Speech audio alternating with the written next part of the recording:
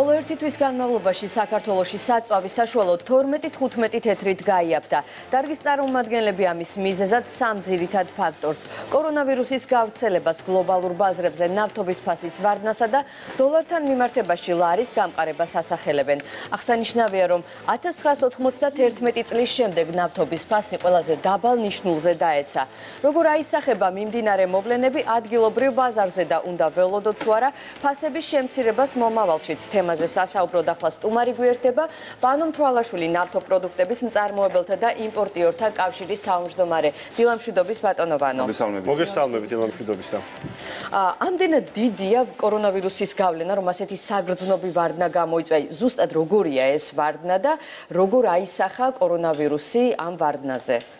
მინდა გითხრათ, რომ საერთოდ ზოგადად მიმდინარე წელი ძალიან არაორდინალურად დაიწყო წლის დასაწყისში, თუ ირან შეერთებული შტატების საომარი მოქმედებების საკმაოდ დიდი რეალობის წინაშე იყო დიდი მოლოდინი, რომ ნავთობზე იქნებოდა უპრეცედენტოდ ძალიან მაღალი ფასები, თუმცა სამწუხაროდ ჩვენ მომსწრენი ვართ ისტორიული მოვლენის კორონავირუსის ესე მნიშვნელოვანი ეპიდემიის, ესე ვთქვათ, გავრცელების და შესაბამისად სწორედ აი ამ პრობლემამ ბოლო პერიოდის განმავლობაში და ფაქტიურად შეიძლება ითქვას, ეს არის ალბათ ბოლო თვე ნახევარი ნავთობზე ფასების კლება გამოიწვია და რაც შეეხება აი ბოლო კლებას, რომელიც 2 დღის უკან დაფიქსირდა, ეს გახლავთ იმის შედეგი, რომ პირველი ერთი უმნიშვნელოვანესი პრობლემა კორონავირუსი, რომელიც თავისთავად პირდაპირ კავშირშია ნავთობის მოთხოვნილების შემცირებასთან, იმიტომ რომ მოგეხსენებათ მიმდინარე ეტაპზე ეკონომიკის შენელებას უკავშირდება. ეკონომიკის შენელება, ძალიან მარტივი წარმოსახია, თქვათ, იგივე ჩინეთი, რომელიც სოფლიოს ფაქტიურად დღეს არის ნომერი მეორე ნავთობის იმპორტიორი და მომხმარებელი ქვეყანა, ფაქტიურად შეიძლება ითქვას, რომ მთელი ქვეყნის მასშტაბით საჰაერო ფრენების საერთოდ შეჩერებული ეკონომიური აქტივობა შეიძლება ითქვას მნიშვნელოვნად არის შემცირებული და არა მარტო ეს თქვა სამხრეთ კორეა, თქვა იტალია, ხო ჩვენ ხვდებით რადონის მასშტაბებზე გადის ეს ყველაფერი, ეს პირდაპირ უკავშირდება პირველ რიგში რა თქმა უნდა საწვავის მოხმარებას. ეს არის ავიაციური ნავთი, იქნება ჩვეულებრივი საწვავი. შესაბამისად, თქმა უნდა, პირველი ის რომ ეს არის მხოლოდ ესე თქვა აჟიოტაჟური თემა, კონკრეტული შედეგებია, მოხმარების ციფრებია კონკრეტულად განსაზღვრული, რა დროით უკვე იკლებს მოხმარება, თავისთავად ამან გამოიწვია პირველი ეტაპი ნავთობზე ფასების კლების და სხვა შორის სწორედ ამის გამოძახილი იყო, რაზეც თქვენ სიუჟეტს თქვენც ახსენეთ, ორჯერ მოხდა ფასების შემცირება ჩვენთან საცალო ქსელში, თუმცა გუშინდელი შეხვედრა ეს უკავშირდება იმას, რომ მოგეხსენებათ ოპეკი პლუსი, უпроსწორად ოპეკი და დამატებული რუსეთი და რამდენიმე წარმოებელი ქვეყანა არის შეთანხმებული ნავთობის მოპოვების კოტებთან დაკავშირებით და ბოლო შეთანხმებას რუსეთმა და ოპეკმა ვერ მიაღწიეს. რუსეთი წავიდა შეთანხმების წინააღმდეგ, რომ მას ეშინია საკუთარი ბაზრის დაკარგვის, რაზეც საუდის არაბეთის შესაბამისი რეაქცია ჰქონდა. მან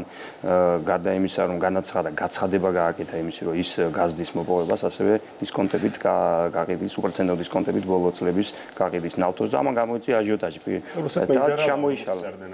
კი, რა თქმა უნდა, მნიშვნელოვნად და შესაბამისად აი აჟიოტაჟური ფონის შედეგი იყო სწორედ ის, რომ 1991 წლის მერე შენ ფაქტიურად ასეთი კვეთრი და ასეთი მნიშვნელოვანი ვარდა ნავთობის ფაზზე რაც დაფიქსირდა. რომ ეს პირველი შედეგები ანუ კიდევ უნდა ველოდოთ გაიაფებას ნავთობის? რაც შეიძლება ნავთობის ფასის გაიაფება ეს ცოტა ისეთი საკითხია, იმიტომ რომ ყოველ შემთხვევაში გუშინდელი კლების მერე დღეს სადღაც 6-7% ნავთობის ფასები აჟიოტაჟის შემდგომ ესე ვთქვათ მატებისკენ წავიდა, თუმცა რა თქმა უნდა მატებისკენ წავიდა, თუმცა მაინც არის პროგნოზი, რომ ყოველ შემთხვევაში ფასები ალბათ დღეს ჩვენთან ბენზინ გასამარცატორებზე საწვავი გაიაფებულია თუ არა? რაც შეეხება საქართველოში არსებულ ვითარებას, ხო, რა თქმა უნდა, კი.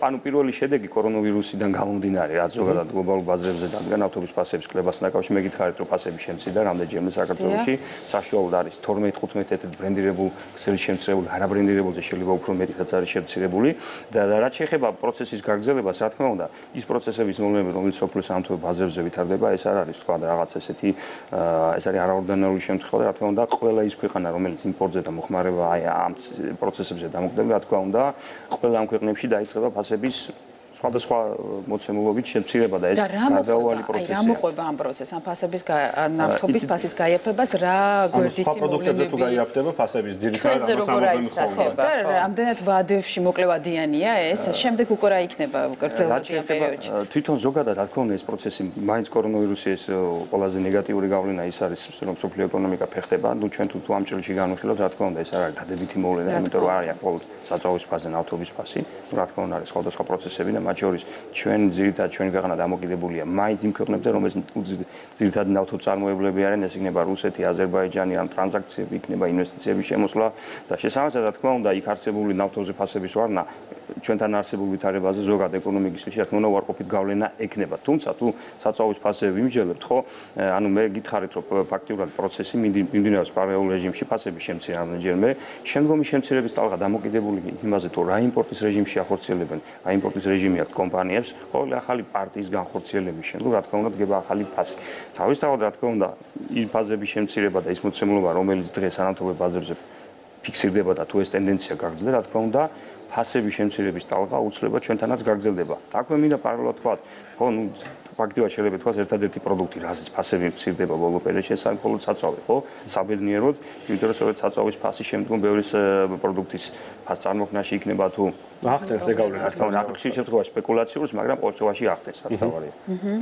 ხედავთ თუ არა საიმპორტო ბაზრის დივერსიფიკაციის აუცილებლობას, რომ ჩვენ არ ვიყოთ დამოკიდებულნი მაგალითად ან რუსეთზე დიდწილად, ან რომელიმე სხვა ქვეყანაზე, ანუ დაყოფილი რომ გქონდეს რაღაცნაირად. შაშუალოდ ეხლა მიმდინარე ეტაპზე ესეთი მოცემულობაც გვაქვს, იმიტომ რომ ჩვენ აი მაგალითად რუსეთი არის ყველაზე დიდი მომწოდებელი, სადღაც 30-32%-ის წილი უკავია ბაზარზე, იქვე არის რაღაც რომინეთი, ეს არის 30%-იანი წელი, თუმცა რა თქმა უნდა ბულგარეთი არის, საბერძნეთი არის, ფაქტიურად ეს ბაზარი, საწვავის ბაზარი, ხო, ნამდვილად დივერსიფიცირებულია, განსხვავებით თქვა სხვა ნავთობპროდუქტი არის სანავთობო ბითუმი, რომელიც გზების მშენებლობაში გამოიყენება და ძირითადად ირანზე არის დამოკიდებული, იყო დამოკიდებული ყოველ შემთხვევაში და შესაძლებელი აქ ნეგავდნენ პრობლემები გაჩნდეს. რაც შეეხება საწვავის შემთხვევას, აქ ჩვენ ნამდვილად არ გვექნება არანაირი პრობლემა, თუ ეს გლობალური და მასშტაბური ეპიდემია არ დაიწყო და საბედნიეროდ ალბათ ეს ისე არ მოხდება და ამ შემთხვევაში, რა თქმა უნდა, არანაირი პრობლემა ამის არის. არანაირი პრობლემა იმის მიმდინარე ეტაპზე არ ჩანს, რომ გარკვეულწილად აქედან გამომდინარე პროდუქტის დეფიციტი მოხდეს და აქედან გამომდინარე ფასების ანუ დღესდღეობით რომ შეხედოთ თქვენ თვითონ თქვენს გარემოცვაში, თქვენ სამუშაო გარემოში, რამდენად იგრძნობა საფრთხეები სამომავლოდ, ან ის ყველაფერი, რაზეც ჩვენ ვსაუბრობთ, რამდენად დაშვებული გაქვთ ალბათ გარკვეულწილად, რომ შეიძლება შეექმნას საფრთხე ამ ვირუსის თუ ჩვეულ რეჟიმში განაგრძობს ეს ყველაფერი მუშაობა, ეს არის ერთ-ერთი ხარვეზი, რომელიც აქ შეიძლება ნეგატიური გავლენა და რა იქნება პოზიტიური, აი თუ შეიძლება ასე შევაფასოთ. პოზიტიური ფასების ვარდნა. პოზიტიური გავლენა ამ შემთხვევაში არის მხოლოდ მომხმარებლისთვის. მომხმარებლისთვის იქიდან გამომდინარე ხაზგასმით აღნიშნოთ, მომხმარებელი მიიღებს დაბალ იაფასიან პროდუქტს. თუ კომპანიების გადასახედიდან შევხედავთ, ხო, ბევრი კომპანიისთვის ეს იქნება მნიშვნელოვანი ზარალის მომდანი, იმიტომ რომ მას აქ რაღაც თუნდაც 1-2 კვირის უკან შემოტანილი დიდი პარტია, რომელიც აბსოლუტურად სხვა ფასი ქონდა და დღეს თქვათ შემოა კომპანიას პროდუქტი, რომლის ფასი დიამეტრალურად განსხვავებულია, ხო? რა თქმა უნდა, საბაზრო პრინციპიდან გამომდინარე, ბაზარი მიყვება იმ დაბალ ფასს და ხა ჩვენ წარმოვიდგინოთ კომპანიები, რომელიც მიმდინარე ეტაპზე და საბაზრო ყველგან ესია, ყველა ქვეყანაში სადაც იმპორტზე დამოკიდებული ვითარება, ვიღაცა იგებს, ვიღაცა მნიშვნელოვან ზარალზე გადის. თუმცა რა თქმა უნდა, ცალსახად ერთი ის არის, რომ მომხმარებელი ამ პროცესიდან რა თქმა უნდა მოიგებს, იმიტომ რომ ფასები მცირდება და რაც შეეხება თქვენ კითხვას, თქვათ საფრთხესთან დაკავშირებით, ყოველ შემთხვევაში არ არის თქვა ესეთი მოცემულობა, რომ იმიტომ რომ ის ქვეყნები, საიდანაც პროდუქტის იმპორტი მოდის, განსხვავებით ირანისა, ხაზმასით აღნიშნავთ, თუ ირანიდან მაგალითად ის პროდუქტი, რომელიც მოდიოდა საგზაო ბითუმი, ხო, გუდრონი ესეც, რომელიც ასფალტის წარმოებაში გადის, დღეს აღარ შემოდის. ფაქტიურად იქ ბაზრის 85-90% დამოკიდებული იყო ირანულ პროდუქტზე. ფაქტიურად დღეს ის გამო არის გაჩერებული. კი, იმიტომ რომ სახმელეთო გზით მოდიოდა, კვეთდა პირდაპირ საზღვარი რამთან არ გვაქვს, მაგრამ თურქეთის გავლით ან აზერბაიჯანის, სომხეთის გავლით ყველგან ჩაგეტილია. შესაბამისად, იქინა პროდუქტი არ მოდის. საწვავის შემთხვევაში ეს საკითხები ხო, ანუ ქვეყნების ჩამონათვალე, თქვა ეს არის რუმინეთი, მათ შორის რუსეთი, ხო, სიტყვაზე ბულგარეთი. ნუ ეს ქვეყნები არ არის. ჩვენ იტალიიდან ფაქტიურად წლები აღარ ვახორციელებთ საწვავის იმპორტს, ამიტომ შესაბამისად ეს პროცესი არ გვიხება. ანუ მიმდინარე ეტაპზე, თქვა თქო, ამის საფრთხეები ნამდვილად არ არის არანაირი. და შესაბამისად ნუ ველოდებით იმას, რომ ალბათ რა გამოჩნდება მოლოდინის რეჟიმში ვარ და ბოლოსკენ დადებითი პროგნოზები გაქვთ. რაც შეეხება ფასებს, რა თქმა უნდა, ფასებთან მიმართებაში ყოველ დადებითი პროგნოზები განსხვავებით თქვა ეკონომიური ვითარებისა და თქვა სხვა გლობალური მნიშვნელობა. რა თქმა უნდა მოახდენს ხო ეკონომიკაზეც, რა თქმა უნდა. რა თქმა უნდა, ეკონომიკაზე მოახდენს, ეკონომიკაზე ნუ როდესაც დაბალი პროდუქტის ფასი დაბალია და ესეთი მოხმარებადი პროგნოზად ეს მნიშვნელოვანი კომპონენტი ამ ინფლაციური წნეხის პროცესში, რომელსაც დღეს ქვეყანა განიცდის სხვადასხვა პროდუქტზე, სხვადასხვა დოზით, სხვადასხვა მოცემულობით ფასები იზრდება და კიდევ ერთხელ ვაფიქსებ ერთ-ერთი პროდუქტი, რაზეც ფასების კლება დაფიქსირდა და ალბათ მომავალში გაგრძელდება, ეს არის საწვავი, რა თქმა უნდა, დადებითი პოზიტიური მოვლენა. დიდი მადლობა, ვანო მთავარშვილი, ნავთობპროდუქტების წარმომადგენელთა და იმპორტიორთა კავშირის თავმჯდომარე იყო ჩვენი სტუმარი, საუბრობდით ძალიან საინტერესო თემაზე და პროგნოზებზე. მადლობა. ძალიან დიდი მადლობა.